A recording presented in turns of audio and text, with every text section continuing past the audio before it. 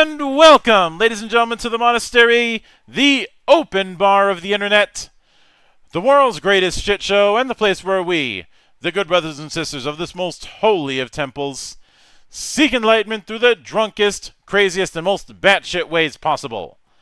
I am your one and only gaming monk, better known as Mildra, and with me, I have a couple returning good brothers to the temple. In the red corner, we have Tony Oliverira. And in the blue corner, we have David Soruco. I'm probably butchering it again. How you two doing, man?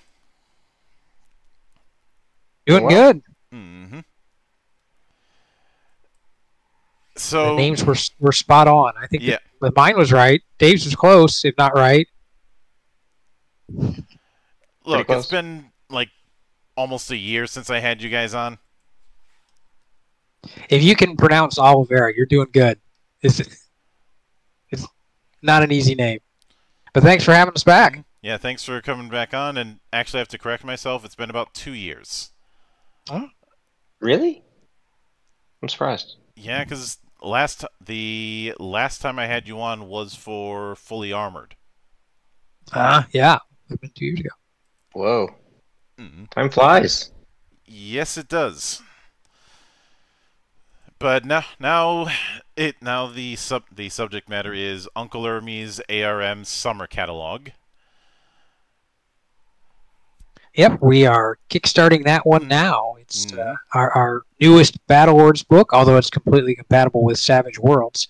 It's a collection of Ernie's bioengineered and cybernetically augmented killing machines that you can throw at your players for fun and entertainment. So mostly for funsies.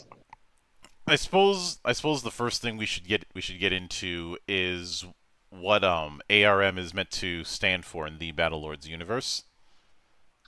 Sure. ARM is an acronym. They call themselves ARM, but it's an acronym for Anarchist Rebellion Movement, and it's Ernie's organization. When he creates these monsters, for lack of a better term, ARM is the company that sells them to the highest bidder, or sometimes just distributes them randomly to see how they work on unsuspecting planets. And ARM sells them all over the galaxy for whoever wants them. And for a fee, can even ship to other galaxies. Yeah, just expect 3 to 8 years for delivery. Yeah, you think shipping's expensive now? Yeah, wait till the 23rd century. So, given that, when it comes to a lot of the monsters that are within it, were these monsters that have been specifically made for this catalog, or some of them holdovers from the past history of Battle Lords? Dave, you want to field that one? Sure. It's a mix. The iconic Kaiju is back. It is named the Sucks to Be You, SUCS2BU, because if you run into it, the name is appropriate. You better wear the brown pants. Yep. And there are also a number of new critters that we've created for this, so kind of a mix of both. It's definitely not for those who are familiar with the prior editions and might be familiar with Uncle Ernie's Minions of Doom. It's not going to be exactly the same as that, but you'll definitely have a lot of critters that are going to be a lot of fun to cause all kinds of mayhem and chaos. And speaking of that, if somebody has the old Minions of Doom book, do you plan on having a bit of conversion advice for that kind of thing, or has that already been covered and I just wasn't aware? There is a conversion guide for prior versions of Battle Lords to 7th edition. There's a bit of hand-waving involved because we switched some stuff around, so it's not a direct conversion, but we give some guidelines. The new version that we're working on now is for 7th edition Battle Lords and Savage Worlds, and it will have stats for both systems for each monster. Now, given the particular brand of dry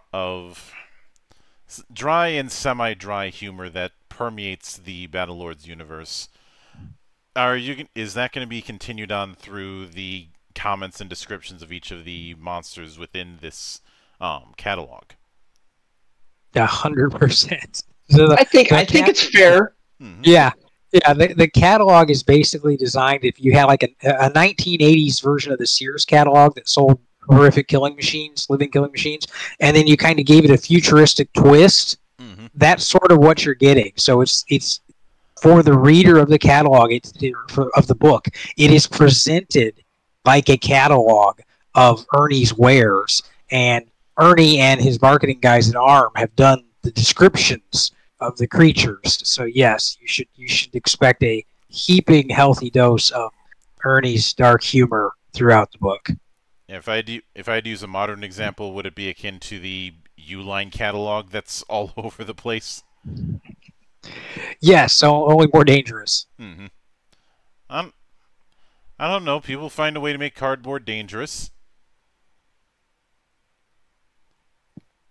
You can see the giant asterisk. But since you mentioned that this is going to be using rules adaptation for both the X-150 system that's used in Battlelord 7th and Savage Worlds, were there any instances where a particular entry was easy to work with in one but a little bit trickier to work in the other?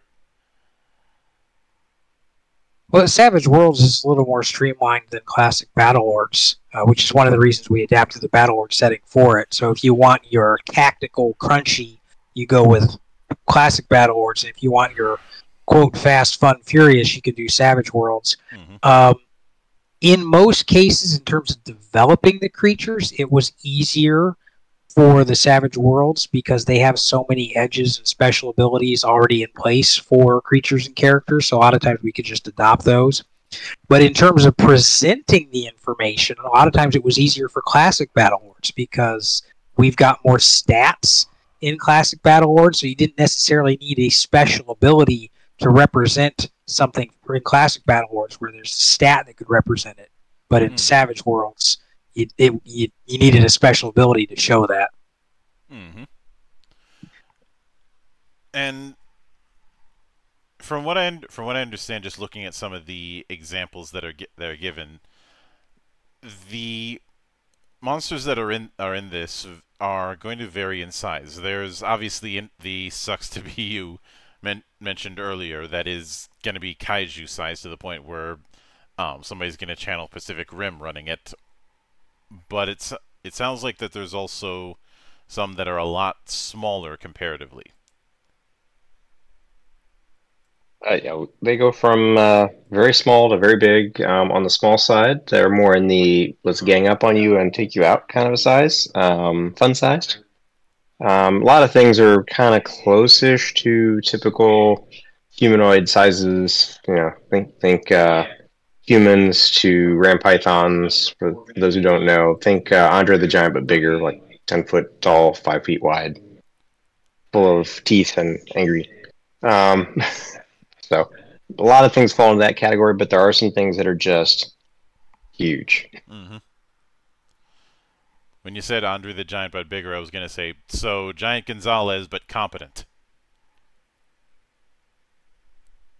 Yes, only with sharp, nasty teeth and claws, scales, and not having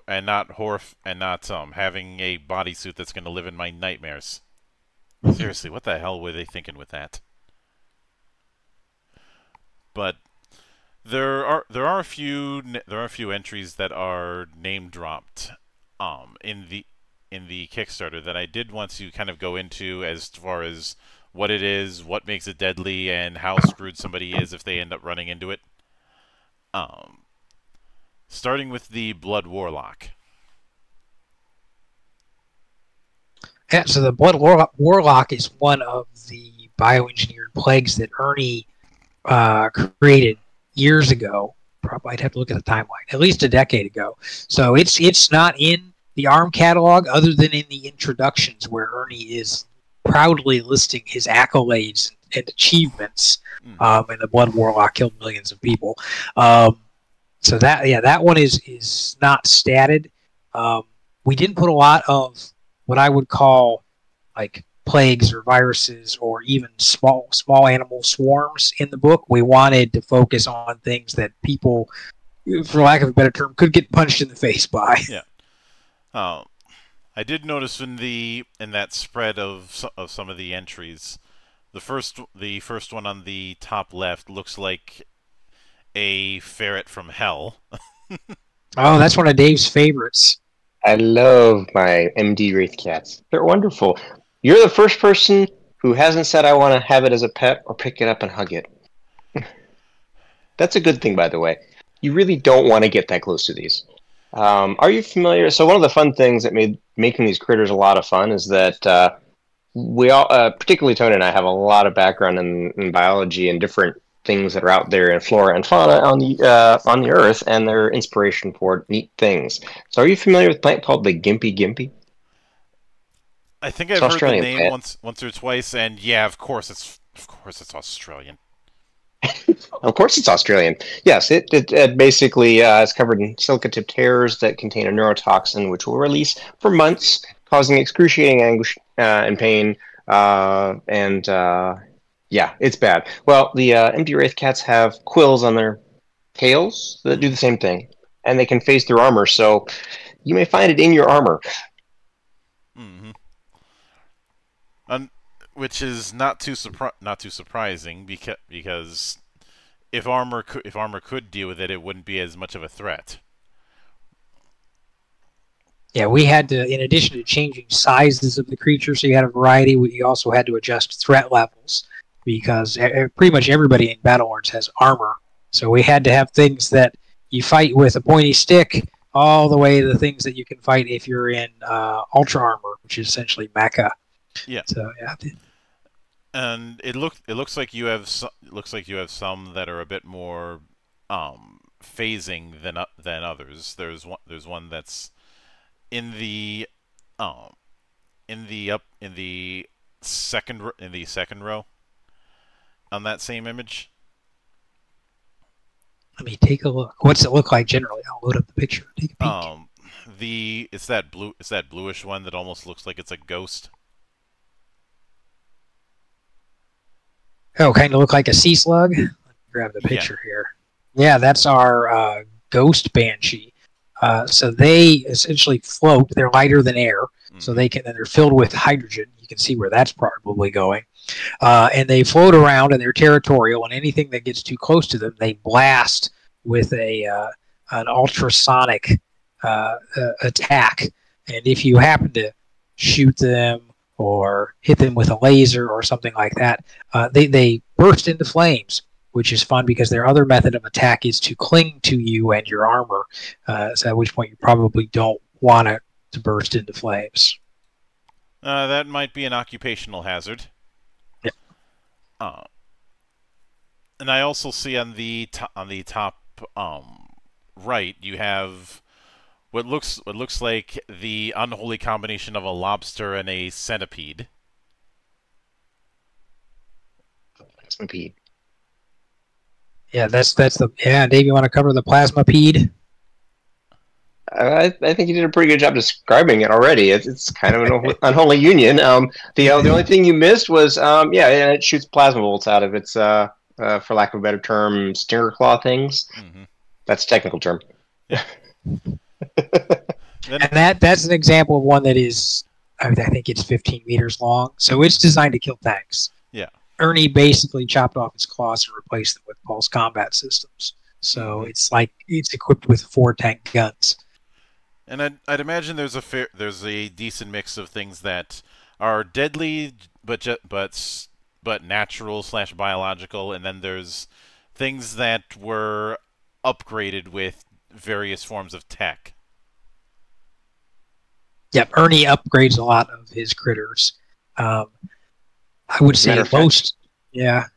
Go ahead. Say if you look at the image on the bottom row, second from the right, you can even see on the horn thingy that comes up.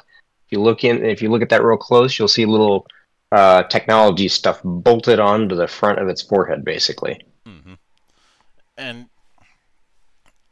I can definitely see that biology background because there's some strange and interesting bits of violence just in the natural world. I mean, whenever I ask people what the most violent what the most violent animal is towards either to others or to its own kind, most people will say things like bears or tigers or lions or even humans. They're all wrong. The correct answer is the meerkat.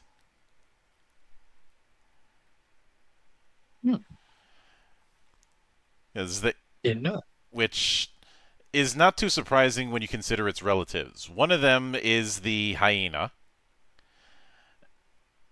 and the other is mongoose. You know, that animal that's had a blood feud with snakes for centuries. Yes. Oh. So I don't want to date myself, but yeah, when I was little, I grew up reading Ricky Tikki Tavi. So there, that should give your listeners some idea how old I am. But yeah, there's a mongoose story. yeah, and of course, but even outside of that, there's cases of that bit of crazy, like say how whenever sharks get near orcas, sharks want to get the hell out of Dodge. Yeah, there's a lot of critters in the book where the main thing Ernie did to them was just dial up their natural aggression. Mm-hmm. He might add a tweak here or there, but there's a lot of them where you'll see in the comments when Ernie's talking about them where he's made them naturally more aggressive, even though they were already naturally aggressive. Yeah, because well, just in a general rule, the galaxy that is the staging ground for Battlelords is already a place where anything and everything wants to kill you, and the stuff that doesn't want to is busy fighting over who gets to kill you. Pretty much, yeah. Life is cheap and short. Yeah, if I had to use a analogy, I'd bring up the death worlds that are in Warhammer 40K, where calling them a place where everything wants to kill you is almost quaint. But and I'm guessing that with some of them there are variants, especially once we're dealing with adding technology to these things. Yeah, the that was one thing we kind of changed from the old Uncle Ernie's, which was like circa 1993, is it had variants for most of the creatures in the book. But because we were presenting stats for two different systems and we wanted it to look like a catalog, we pretty much stuck to just the one version of each creature with stat blocks for both systems. There are a few exceptions. Yeah, and I can definitely understand that, because doing more variants would mean doing slightly different versions of the same creature and different art pieces, and that's a redundancy waiting to happen.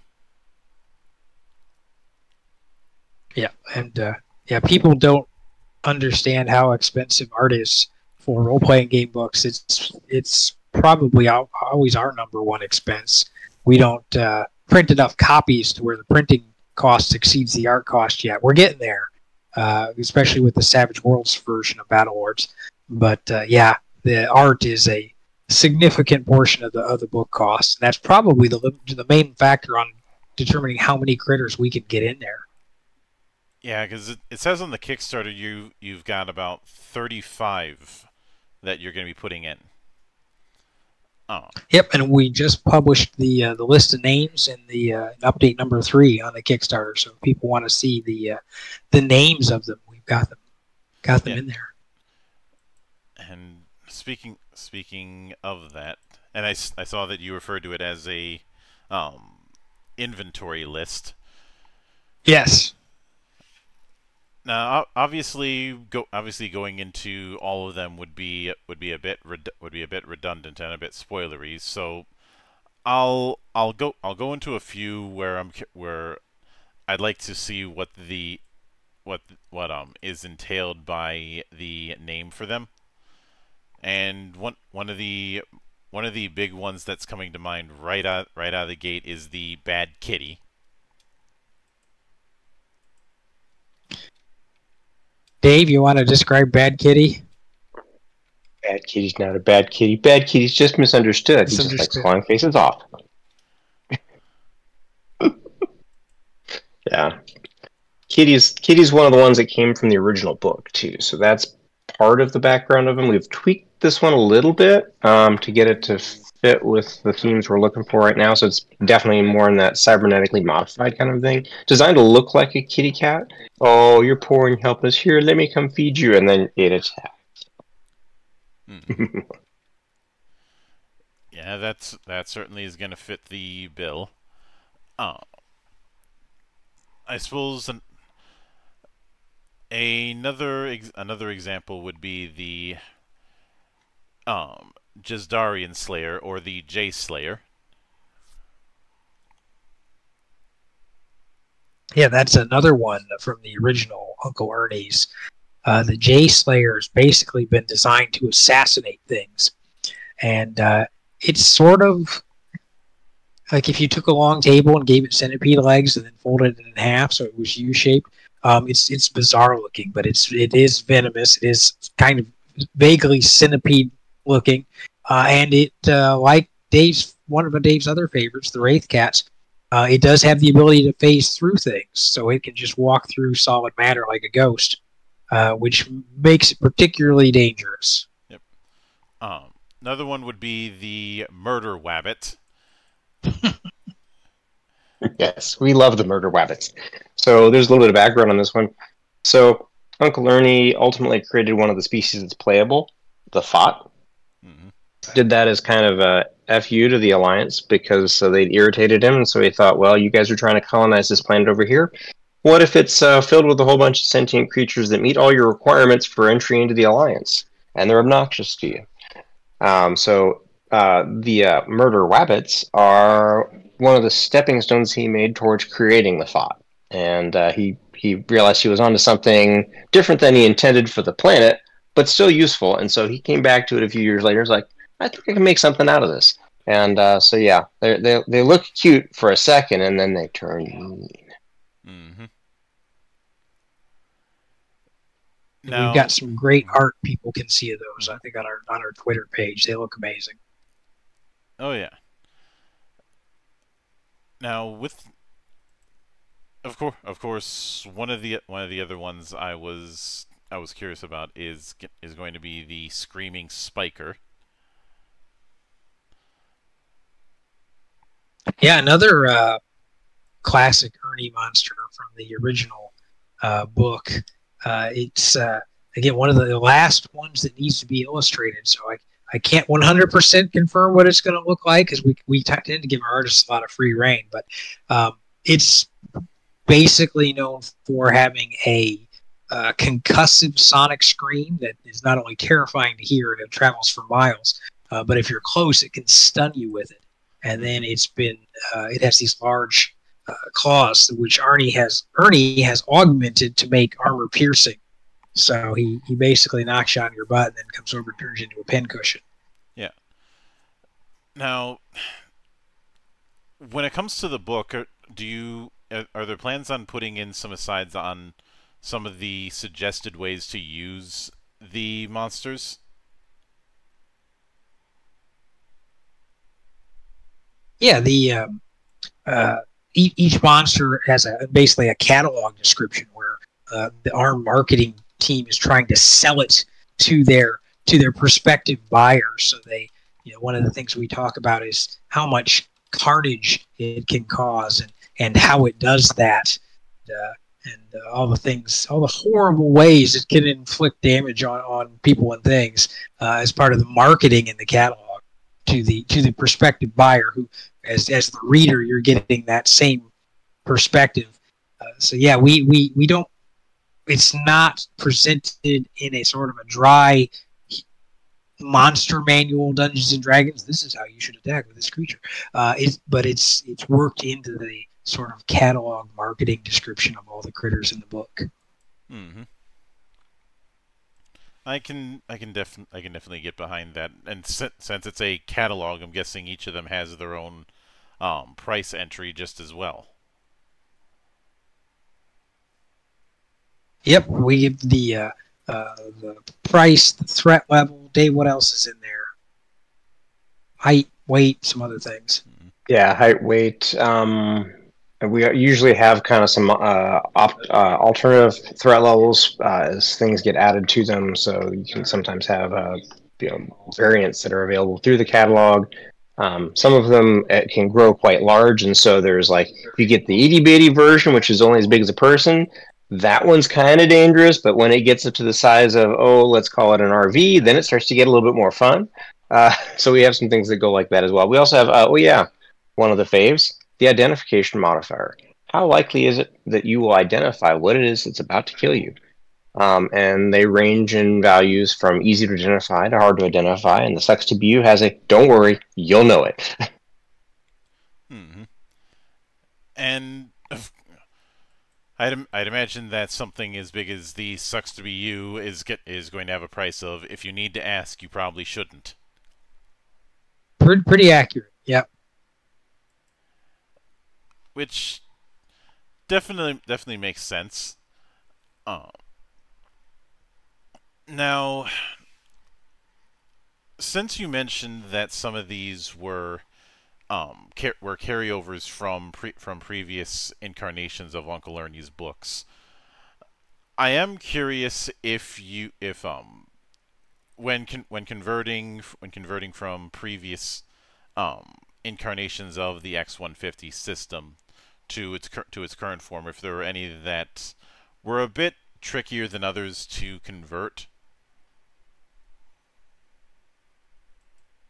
All of them, I had actually, weird story, before we took over Battlelords in 2017, I had actually rewritten almost all of the original Uncle Ernie's for publication in 6th edition Battlelords for the guys who were running the game company at that point. Mm-hmm. But when Dave and Kurt and I changed it and released Kickstarter the 7th edition, we made some rules changes. So I had to go in and rewrite like 90% of all of that stuff.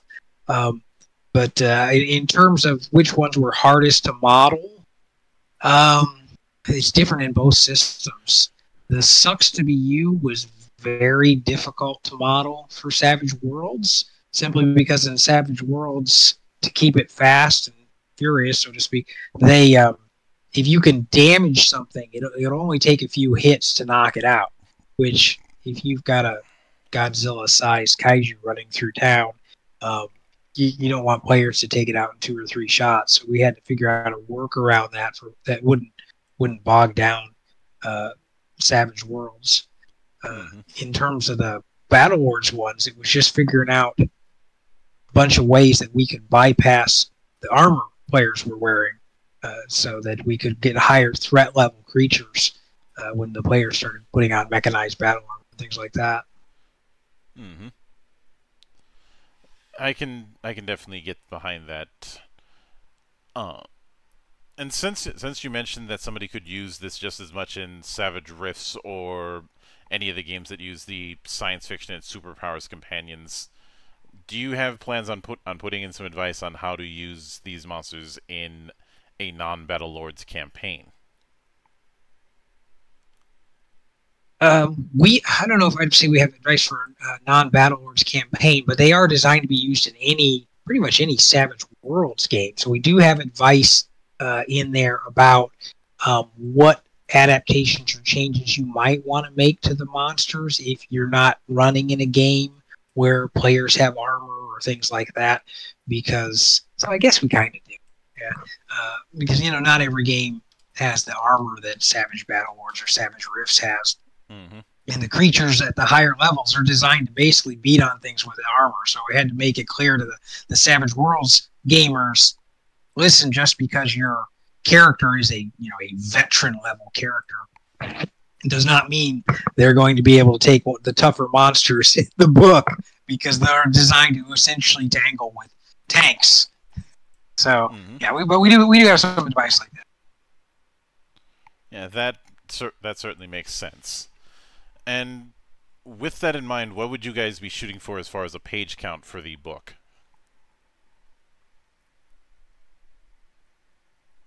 Abe, you want to grab that? Yeah, keep me honest here, Tony. I think we're trying to hit 144, but it might go slightly higher. Yeah, right about 144 is what we're shooting for. Mm-hmm. Which, given the details and the fact that you have to account for 2 systems at once, I can understand that.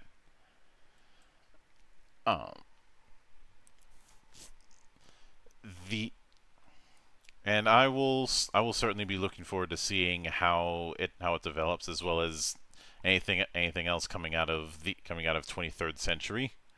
But with that said, I do want to sincerely thank you guys for taking the time out of your schedule to come all the way to my temple once again to enjoy the madness that happens here. Yeah, thanks for having us on. We appreciate the opportunity. Yep. Anytime you see fit to return, whether it's for something else coming out of Uncle Ernie's catalog, or anything else in the Battlelords universe, the door is always open. As I often say around here, drinking is not mandatory, but it is encouraged. Sounds like a plan. And of course, a sincere thanks goes out to everyone who took the time out of their schedule to come onto the show and enjoy the madness. And there will be plenty more where that came from, as there always is here on the open bar of the internet.